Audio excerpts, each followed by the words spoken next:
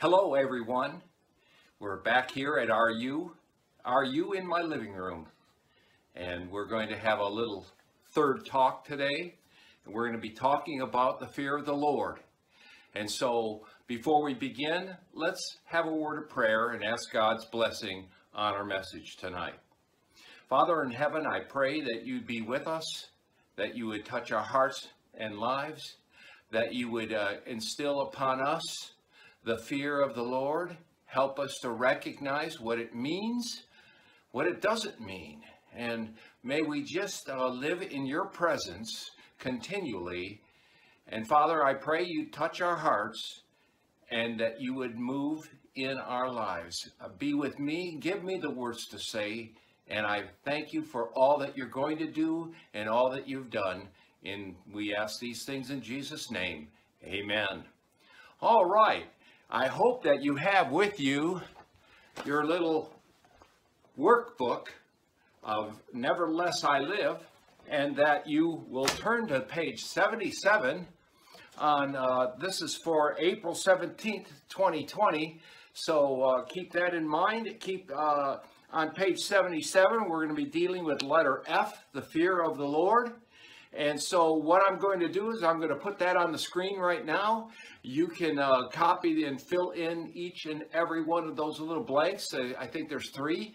And once you do that, if you need to, you can pause and then make sure that you unpause so that we can continue the video. All right.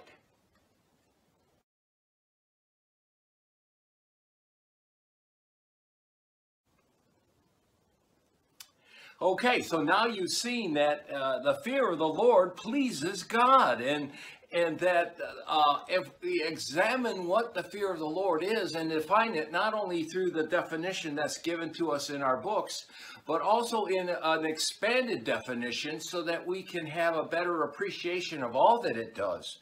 So the Lord taketh pleasure in them that fear him, in those that hope in his mercy. So our subject overall is pleasing the Lord, and we're going to be looking at how the fear of the Lord helps us to please the Lord, because God taketh pleasure in them that fear him. And so as we explore this definition, it's defined as a respect for what God can do, what God would do, and what God should do. And that is a fine definition as far as it goes. But let's expand on that and think about it in an even broader sense. Fear is not only a honor and a respect and a reverence for God, but it is also an awareness of God, no matter where you are and no matter what you're doing, no matter who you're with, no matter if you're all alone or with a group. It doesn't matter. The presence and practicing the presence of God is so important in our Christian lives. We have to have that awareness that God is here, God is present, and he's with us.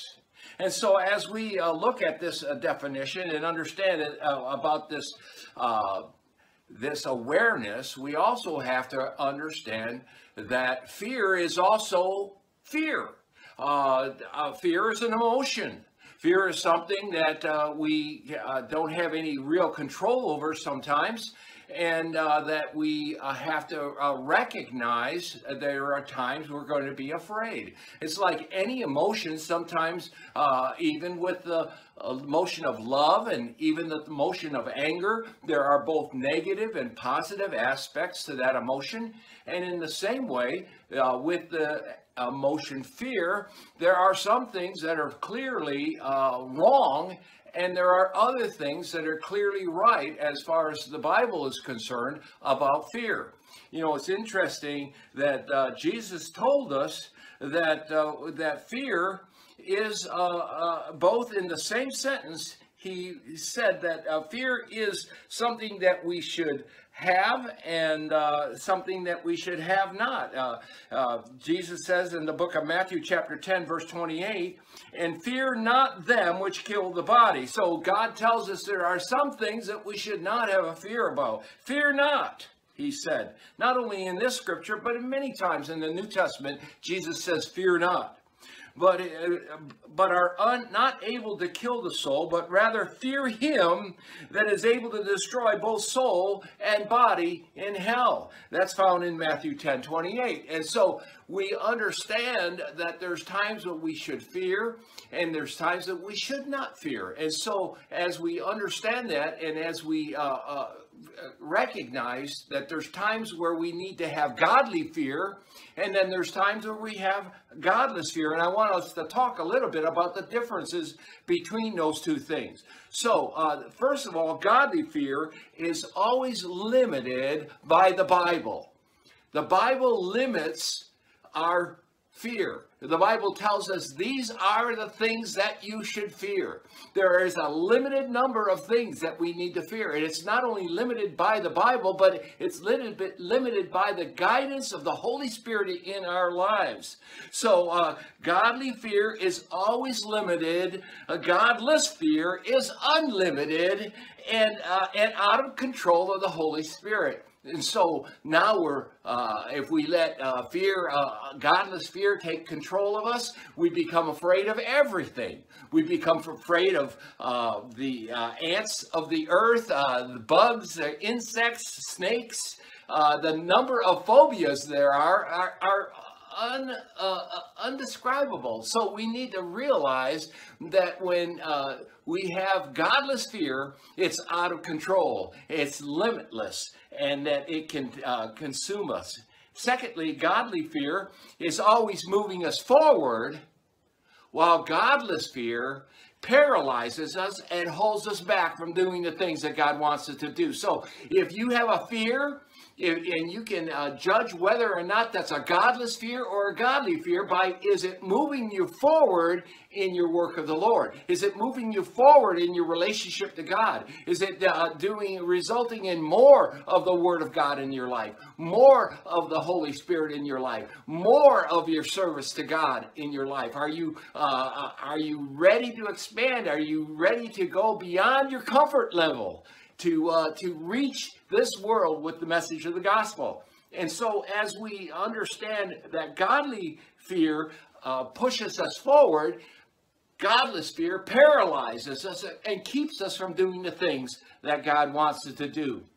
Some people do not have a ministry. They do not have a way to express themselves in the local New Testament Bible church. And we need to realize that if we do not have a ministry, we're not doing all that God wants us to do. And so we need to be looking for that ministry, not afraid to fail, not afraid to explore avenues beyond our comfort level, and just move forward in the work of the Lord. So godly fear is also concerned outwardly, as we're going to be talking about in a little bit. If we have godly fear, our concerns are outward. We're worried about or concerned about whether or not God is pleased with us. What does God think of my life? What does God think of me doing that? We need to understand that when we are looking outward, we're also thinking about our friends and our relatives and those we love in our lives, and how is our influence affecting them? How are we doing things that are going to encourage them to live for God? And so our emphasis is outward with godly fear, but with godless fear, our emphasis is always inward. How will this affect me? What will happen to me if I do that? And so one of the ways that we can judge whether or not our fears are right and correct and proper is by looking at what is the concern there. And then finally, number 4, godly fear results in hope. That's what our verse said. The Lord taketh pleasure in them that fear him, in those that hope in his mercy. And so hope is a result of the fear of the Lord.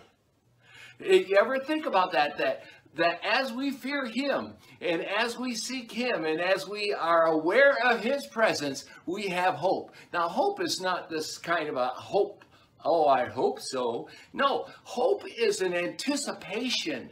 Hope is an expectation. it's desiring and knowing that there's something good at the end of that tunnel. There's something good at the end of our efforts. And so it's an anticipation and an expectation that God is going to do something wonderful.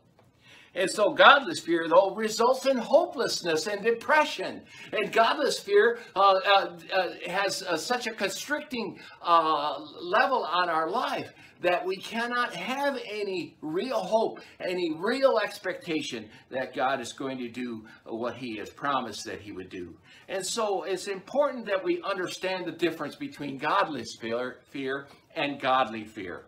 Secondly, I want us to talk about what we should fear. There's things that God wants us to fear. And in my own life, in a personal way, I just want you to know that some of the things that I think of when I think of my fear is I fear disappointing my Heavenly Father. You know, he has done so much for me. He has done in so many wonderful, miraculous ways in my life, that I need to understand that I just don't want to disappoint him. I don't want him to be disappointed in my life.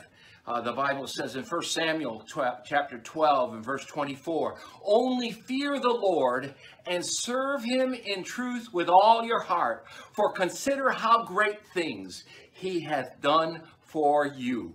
1 Samuel 12:24. And so we need to recognize God has done things in our life that we could never do. And by our love and appreciation for him, we should fear to disappoint him.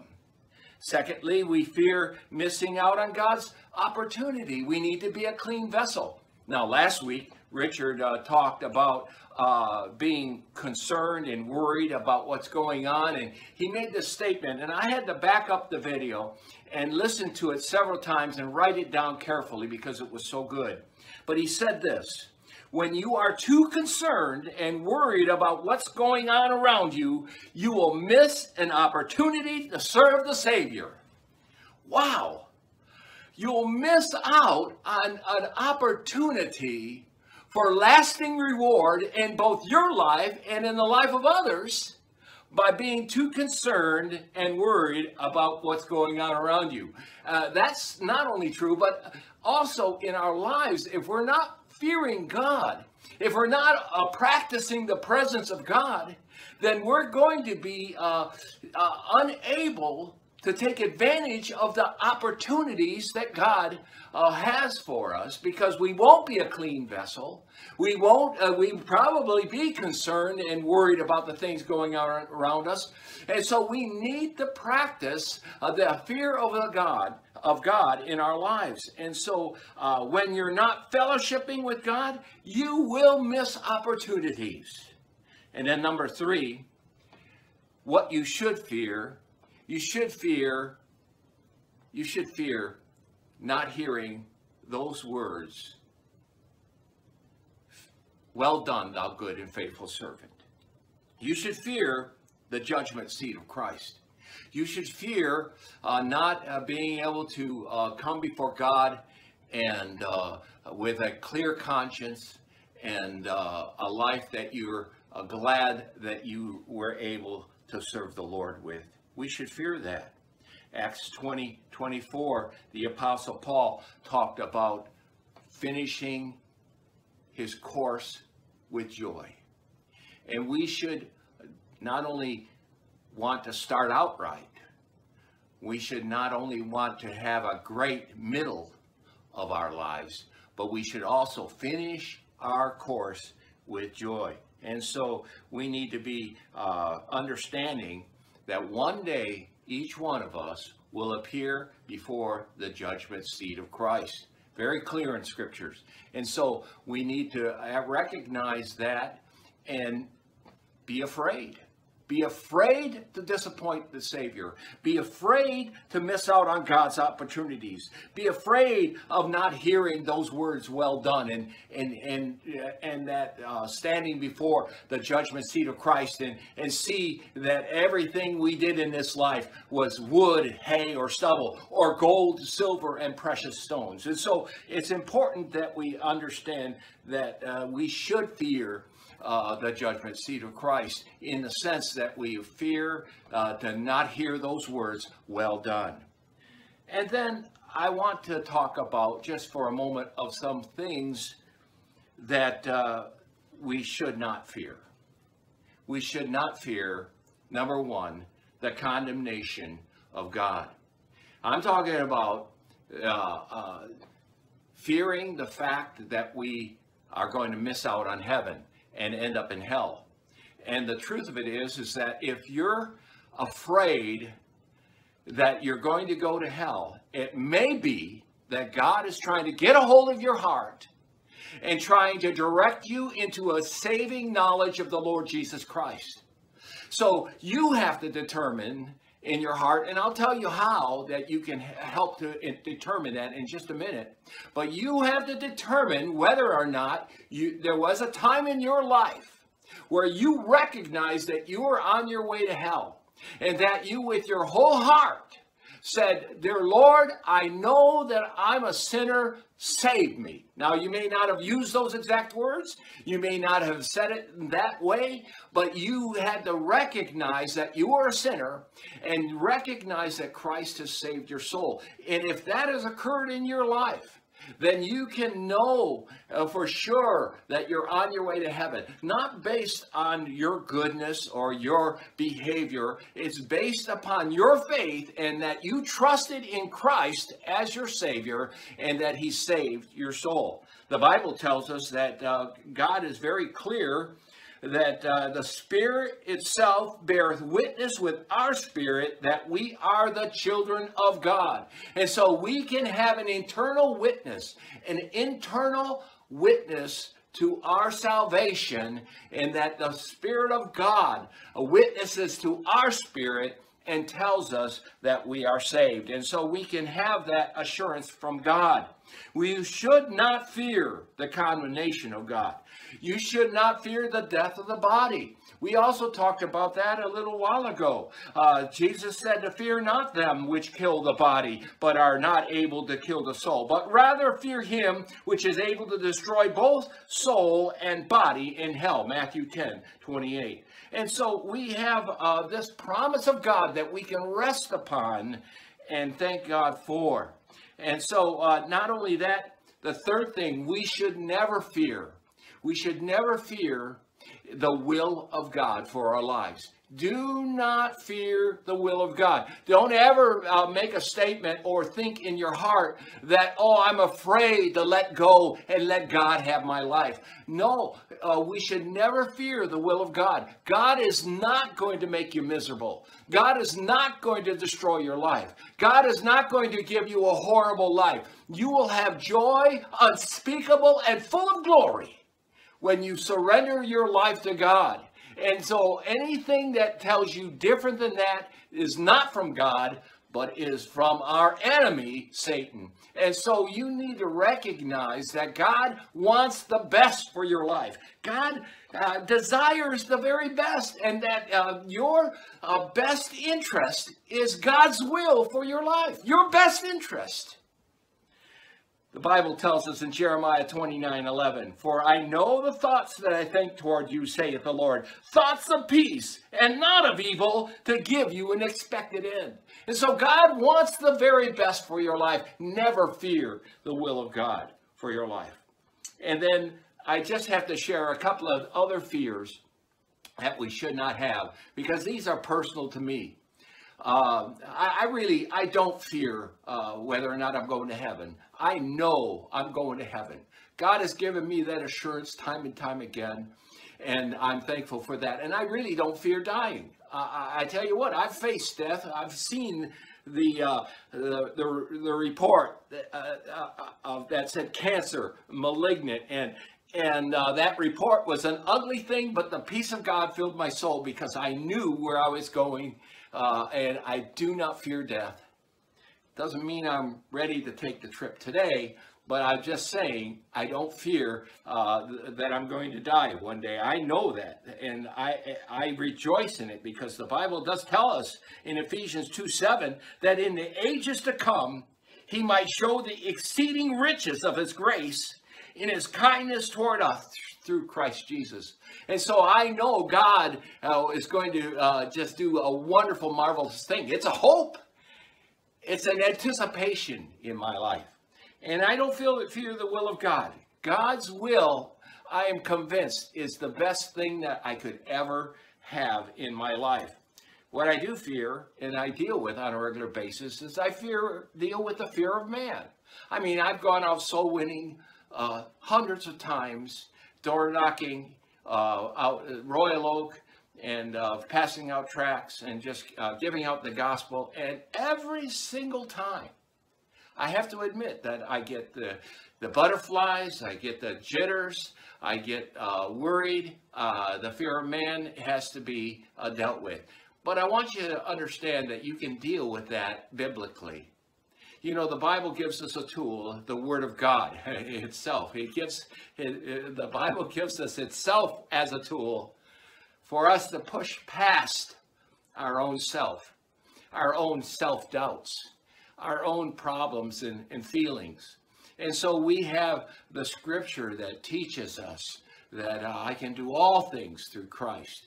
Be strong and of good courage. And we can let those phrases of the Bible flow through us to be able to push through those times of worry or concern or jitters, whatever you want to call it, to be able to do the work of the Lord.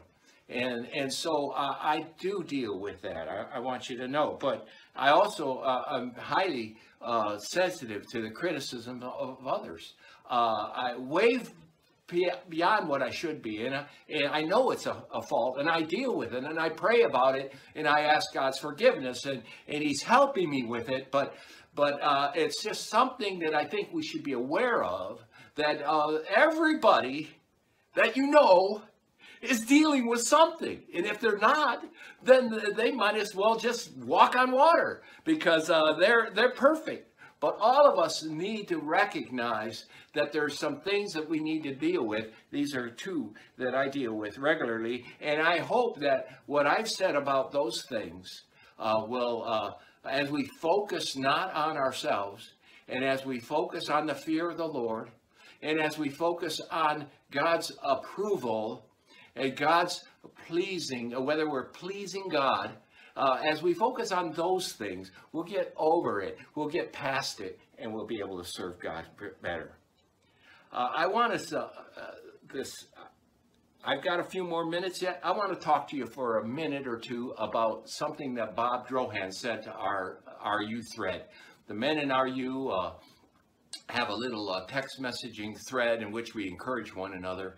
And Bob Drohan, you know who you are, sent this portion of a book that he was reading by a pastor by the name of Raymond Ortland Jr.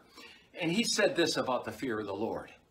It can be extremely painful to learn the fear of the Lord. It is death to our narcissistic egos and self-assured opinions and superior neutrality. I love this wording.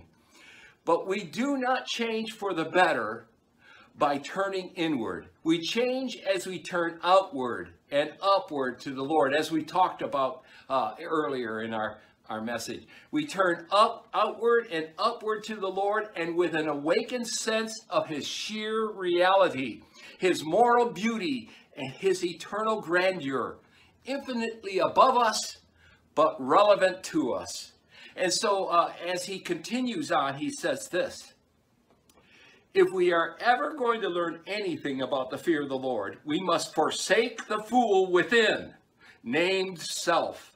And it is not brought about by straining and willpower, but by a long, deep process of unselfing. No other way. Wise people humbly revere God and lovingly live to please him. The fear of the Lord is a willingness to turn from evil and change. That's what the fear of God is all about. And so, as we understand the principles that are brought to us, as we understand the lost state of men, as there's no fear of God before their eyes, Romans 3:18, and we understand that for the Christian, the fear of the Lord, men depart from evil. I pray that we will have that desire and that wisdom in our life to always, every moment of the day, practice the presence of God and the fear of the Lord. Thank you.